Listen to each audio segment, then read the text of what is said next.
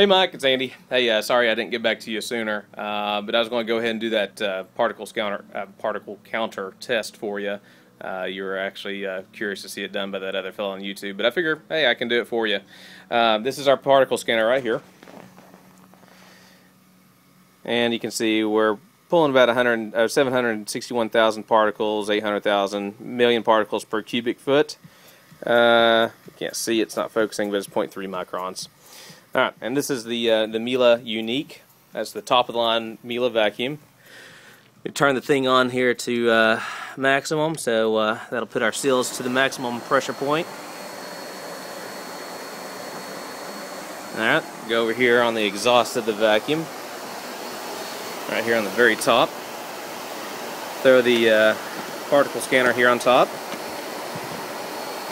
Make sure it's sealed off good.